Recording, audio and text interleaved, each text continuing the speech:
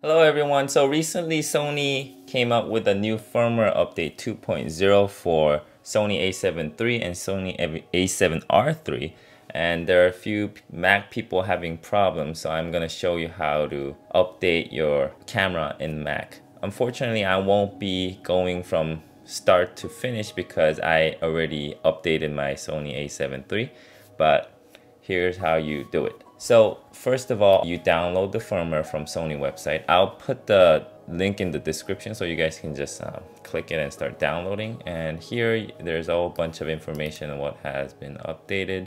And once you download it, you open up the firmware.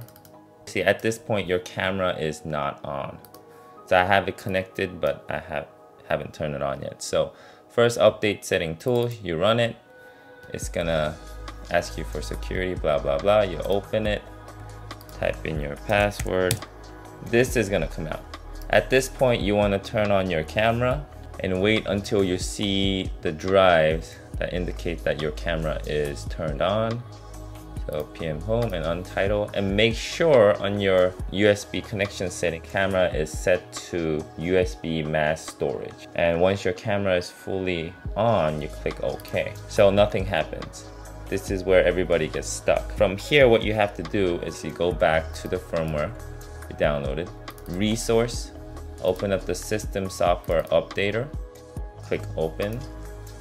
So from that previous step, this window is supposed to open automatically, but people are getting lost because it doesn't. So here, obviously you just go next. It's gonna detect the firmware of your camera, which mine is already 2.0 because I already updated. So you just follow direction from here. Be patient, don't turn off your camera or do anything else while it's going. After that, you'll be all good. If you guys have any questions, please comment down below. I'll try to help you guys out, and happy shooting everybody.